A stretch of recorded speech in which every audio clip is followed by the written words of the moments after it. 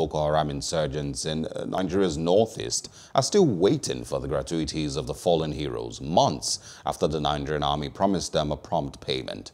A Premium Times investigation in April exposed how the military abandoned the family of Sunday Orji, an officer who died on the battlefield in 2015. It was the same treatment for the family of Sunday Samuel, who died in an attack by the insurgents in Maiduguri, Borno State in 2017. And as such, some widows of slain soldiers now engage in production of gari, a Nigerian staple food made from cassava, for survival, while the kids of many have been dropped out of school.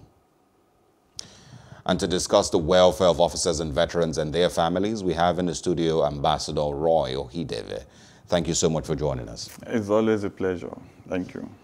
Quickly, let's talk about your assessment of welfare of soldiers generally. Okay, thank you for the opportunity. You see, many years ago, when I left the army, I saw soldiers, they go on protests on the streets. People say old soldiers. Some of them fall down and die, and the news go viral. And social media was not so effective, you know.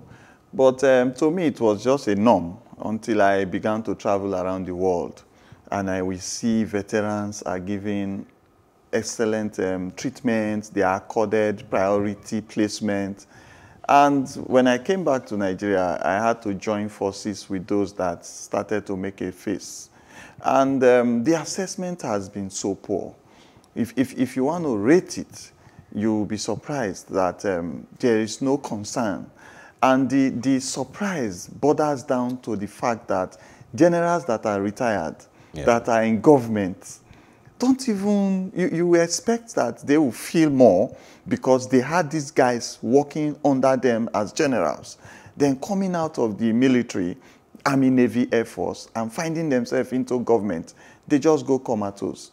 And it's so shocking. And it's not the first time that we're hearing of such, you know. So why do you think this has continued over time and nothing, you know, seems to have been done to fix or to change? Yeah, I think the veterans' neglect is part of the predominant Nigerian catastrophe. And it borders down to the fact that there is no human rights concerns. And this our lack of human rights concerns is a fallout from the ineffective governance, you know, and we expect that they should start somewhere. So everybody should start somewhere. Like in the military, if you go to the finance department, the finance is supposed to collect and compute what is due to every soldier. If you fall down in battle, if you lost your life, what is due to you, your families, and at a good time. You know, so the Ministry of Finance is supposed to make funds available. So all of these responsible decks fall out from their responsibilities because there is no hard drive of expected performance. And this is sad because some of those that hold those responsibilities are also serving soldiers, serving military personnel, and those that are in civil are working under military instruction. So you would think that this poor cold shoulder to certain demands, is it not clear to the government that it's affecting the morale of the fighting troops? Is it not clear to the world that one of the issues of insecurity in Nigeria is because of the poor motivation of those that died, those that retired, and those that are serving? So why don't we put our eyes on the ball and apply the right activities? We're aware that you have a meeting sometime today to discuss on the welfare of veterans. But before that, we have a quick report, you know, that we're going to watch together, done by Felicity Ezewiike. She, of course, had a conversation with a widow some time ago, and we'd like to hear what she has to say, and, of course, how she has been coping over time. We'll be right back. Around the world, the death of a spouse in most cases bring up challenges that often undermine the quality of life of those left behind. For women, the world calls them widows. My husband was the first man, and we were living in barrack because the government gave us 6 months to pay almost 2 million. And the job, I'm a teacher by profession. I'm in a low-rank officer. I became a widow when I was 47 years old. And my husband was sick for good 3 years. And the family abandoned me and my husband. My first son was in 200 level when I lost my husband in 2009. So I can't discontinue the education of the child. Their family said it's none of their business. The government can come to our aid. He said you cannot be giving fish. You have to teach somebody how to fish so that by tomorrow that person will not disturb. If they can help us raise a little money for us to be trading, so that we'll be able to take good care of our children. It's a pretty sad video. It's not the first time you're hearing about things like this. I'm sure that you must have seen or met, women like this in the past. What would you say necessitated your call for improvement of soldiers' welfare? When you listen to such videos and you see the pain and the desperation, you begin to wonder, those of us that have gotten opportunities to run our own businesses, we carry a lot of this pain. There was a soldier that died, a veteran that died last month. Do you know the daughter called me? Daddy is late. I said, okay, carry him to the nearest military hospital. He's a veteran. She got there and said, they asked me to pay 60,000 naira to put him in the morgue. He's dead. He's the government's property. So some of these women too, they are thrown out of the barracks because of the backlog of payments. You are seen to be overstaying your time in the barracks. So you are asked to leave because other soldiers need their accommodation. So these are our organizations like Remenaf. We come into play in all of these situations. I ask myself, there is a body for widows, especially military widows, by the federal government, known by the federal government. But we talked about system failure right now. So because of system failure, that body has not been able to deliver. So I ask again, what is wrong to say if a soldier passes on, 1 or 2 of the children will be given federal scholarship to study to any level in academics? Yeah. That can be a help to such a woman. She can't come out and be so passionately desperate if she knows that 1 or 2 of her kids are enjoying government opportunity to go to school. And the earlier they get matured in academics and graduate, there can be a lifetime support for her. So there are so many inputs one can do to remove all this desperation. Yeah. But we still wonder why we are at this level. Something you also spoke about earlier, in the U.S., the treatment for Army veterans is entirely different. There's a lot of clips that you might see of, veterans who are shown the utmost respect. Even during the pandemic, I think in the earlier weeks of the pandemic, there was a UK Army veteran that was knighted by the Queen for his own service and generating millions of pounds for COVID-19 and health workers. But it's not the same thing with Nigerian veterans. That respect, that honor is not given to soldiers and people who have sacrificed their lives and their all of that they could for Nigeria. Why or how do you think we can build that respect for Nigerian soldiers? Okay, I was in California last year. I went to see a veteran. He's a friend. Yeah. And I saw they were packing his things out of his house. My mind just went to the fact that he couldn't pay his rent. So I was like, is it your rent?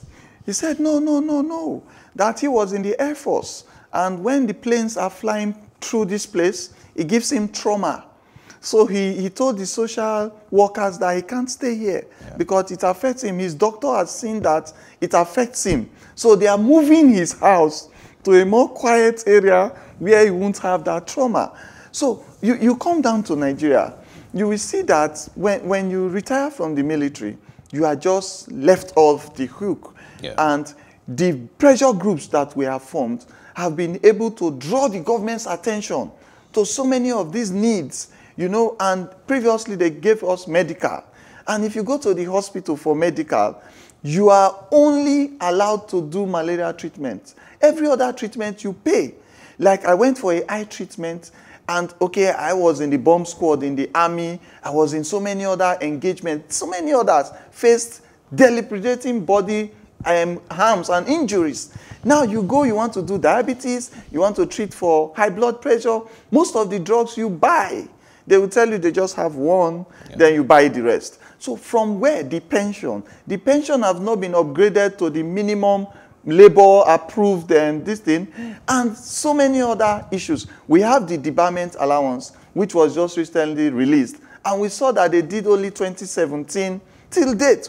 So why are you telling me the other soldiers, their skills gained in the army should be used against the states? Because that allowance is supposed to stop you from using your skills gained in the army, in the military, to use it against the states.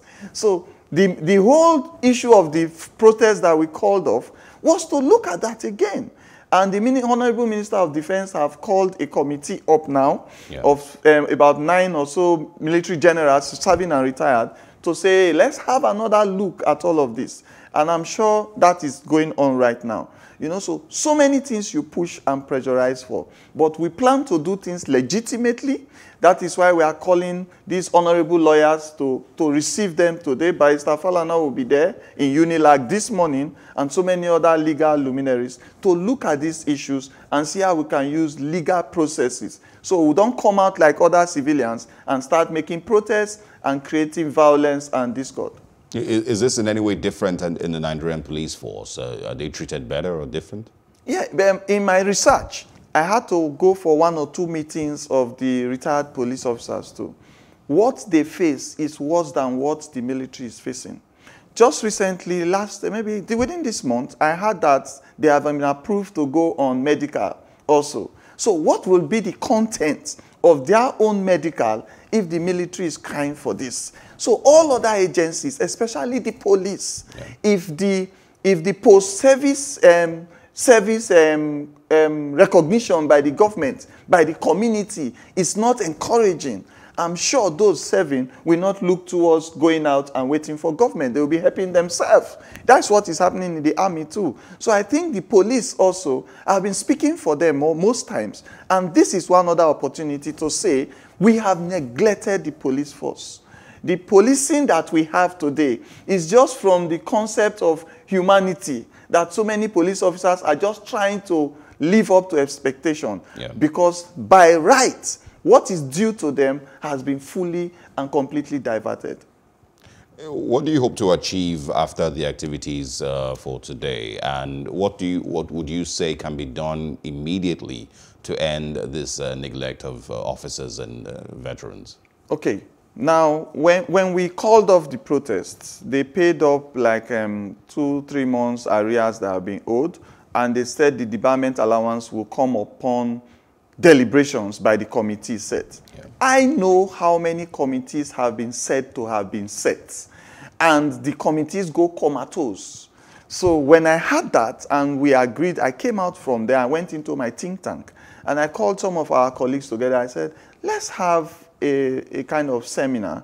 Let's call some legal luminaries together. The secretary of the Nigerian Bar Association, Barrister Joyce Odua, will be there also. So we want to engage this set of people and say, what is by law right for us to do to get these things sorted out? Because if we can get the Ministry of Justice into this, so many things will be enshrined in the constitution of the country, not by us asking and crying for it. And once we can get that done, it becomes a model for every other agency. So the military should take the lead. And from today, rising from this, our session in Unilag today with these legal luminaries, we're going to try to draw up a paper where it will be presented to the Honorable Minister of Justice to see how the judiciary can come in and say, this is an injustice to humanity. And that is the statement. Interesting. Ambassador Roy Okhidievbe, thank you so much for speaking with us. Looking forward to having a follow-up interview when, of course, you can give us feedback on what has been done. Excellent. Thank you so much. Thank you, sir.